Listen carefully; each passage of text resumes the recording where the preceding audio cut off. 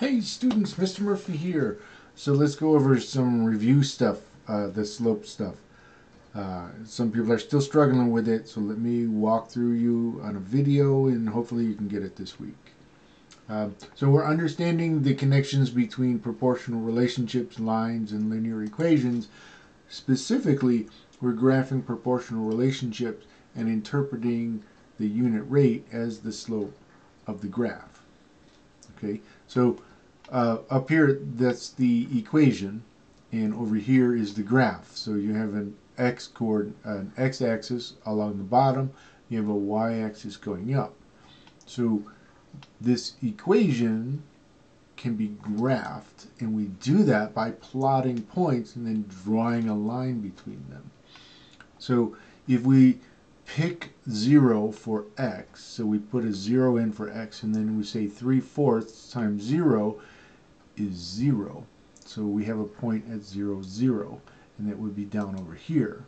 So there's the point right there. And then if we pick the next point, we can pick any point we want for it because we're putting it into x and multiplying by 3/4.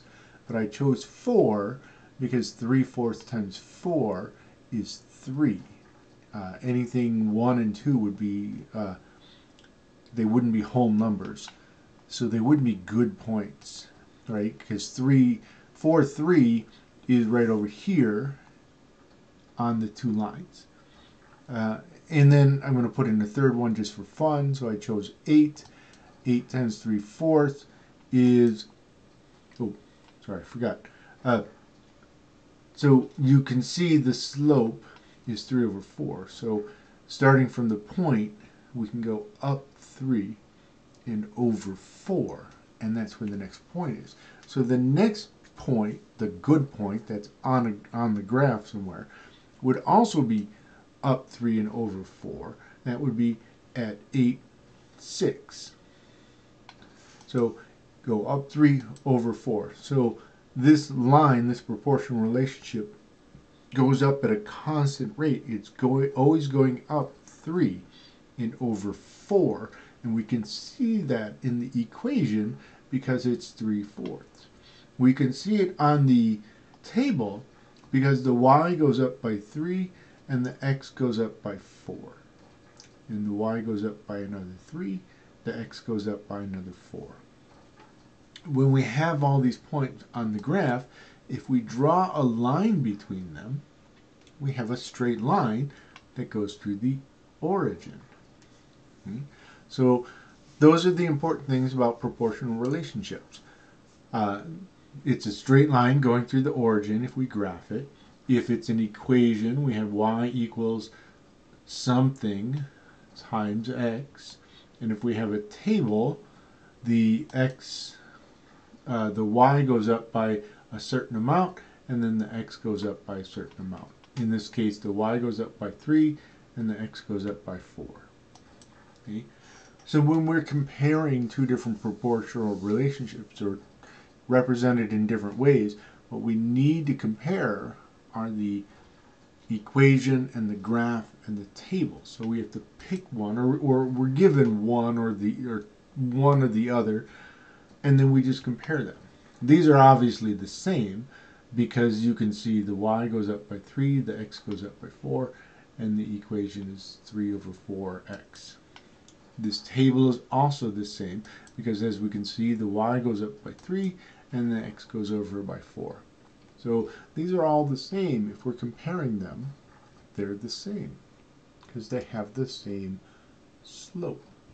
Because that's really the only thing that we care about on proportional relationships is it in slope? What is the slope? Right? And so, in summary, the connections between proportional relationships, lines, and linear equations. First of all, it's a proportional relationship, so there's a constant change. As the x value changes, then the y value changes by a constant amount. So every time you change the x by a certain amount, the y will change by a certain amount, and it'll always be constant like that. There are three representations of the proportional relationship.